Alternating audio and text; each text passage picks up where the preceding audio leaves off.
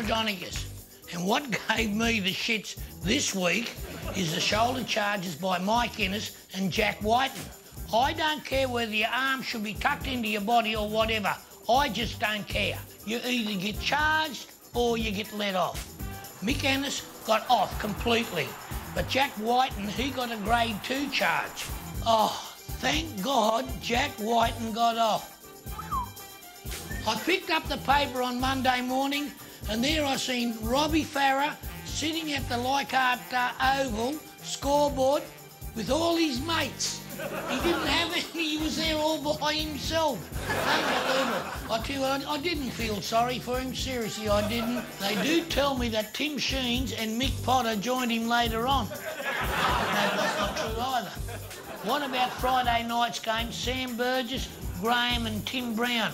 Oh, mate, they were just at each other all night long. Those little run-ins on the football field, that's the way it used to be. I only wish it would have got to the fisticuff. And for the NRL, again, I'm going to ask you, why don't you allow a little bit of this to go on in the game? It won't last too long. You bugger everything else up. How about doing that right? At the end of the season. They had that lull for 5 or 6 weeks, and I'll tell you why. Because last year when Sam Burgess went back to England to play union with the bum sniffers, he came back soft. And it wasn't up till about 5 weeks ago that he got his aggression back. And ever since he got that back, South Sydney come alive. And the more aggressive he got, the better they went. And I can say this to you, aggression is good. In the NRL, now I usually don't do this, but I'm going to give you blokes a rap. Mate, you're charging $25 for non-members and $20 for members, all through the semi-finals.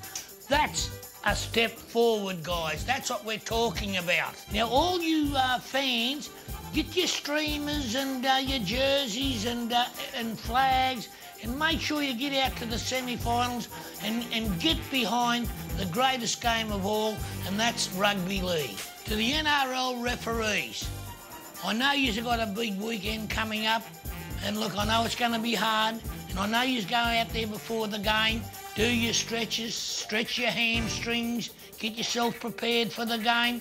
But look, before you run out on the paddock, why not grab a stubby, open her up, and have a good game. Cheers, guys.